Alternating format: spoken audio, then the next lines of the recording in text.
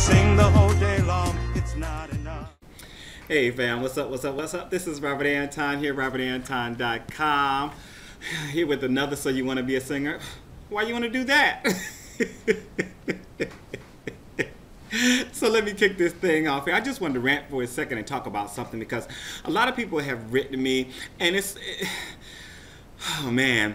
Okay, so most recently a young person wrote me. This person is like 20 years old and they're like, is it too late for me to start singing? I mean, I really want to do this. I love to sing, you know, and I would like to do it for a living. And I'm like, 20.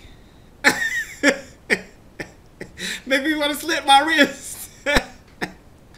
I'm twice that age, okay? And of course, yes, I started when I was very, very young.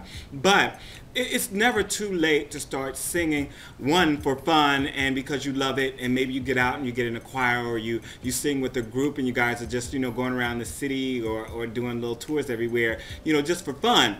But even as a profession, it's never too late to get into it. Why? Well, the easiest way I can explain this is I met a lady a long time ago. It had to be at least 15 years ago. I was at an audition, was auditioning for something, and we met and got to talking and everything. And she was telling me how she had just gotten back into singing after a whole lot of stuff. And she was a grandmother. She had to be at least 55, okay? And but she loved it so much, and something drew her back into it. So we got to talking and stuff, and she didn't get the gig. I ended up performing at this club and doing the thing that we were auditioning for. But for some reason or somehow maybe we ran into each other one or two more times, and then we started keeping in touch. So now we're still in touch on Twitter. And in 2008, she came out with her first CD, a jazz CD. And it was great. She was so excited about it and everything. And she got great reviews for it. 2009, she came out with her second CD.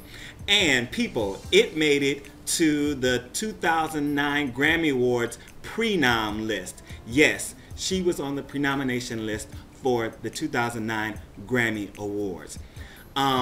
She's now 73 years old. She is singing all the time. She's doing shows. She has much respect in the jazz community. And she didn't start or restart, because I believe she sang when she was younger and then she had kids and grandkids and something happened and she stopped singing for a long time.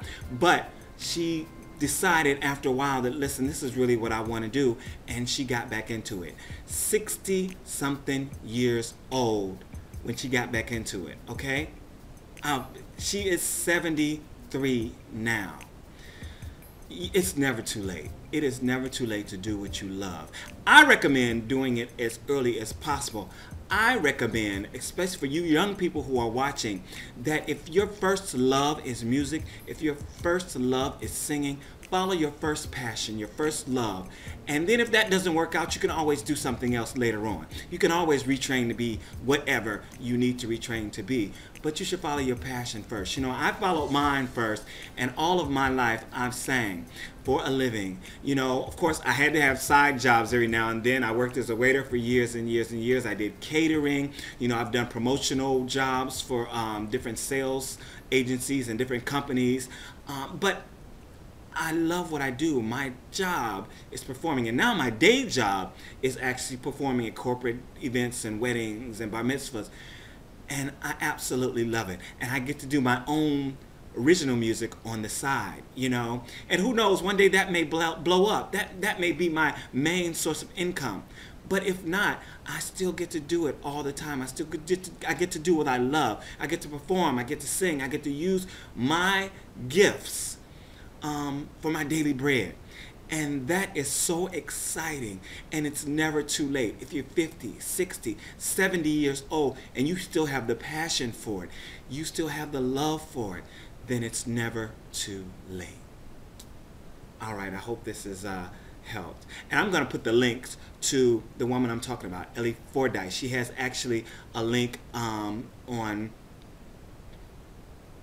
its grindmodeconnect.com. I'm going to put the link in the description box for you guys to go and check out her music. Oh my God, I think it's just wonderful. And she looks on the picture on her page like she's 50, you know, because music keeps you young, and doing what you love, whether it's music or something else, keeps you young, it keeps you interested, it keeps that enthusiasm. Acceptance, enjoyment, enthusiasm. If you approach everything that you do with one of those three things, then you will always be successful. All right, this is Robert Anton, robertantonnyc.com. I'm out. Peace. I could sing the whole day long. Oh, don't let me forget, okay? Make sure to tune in for Valentine's Day because I have something special coming for you guys. All right, bye.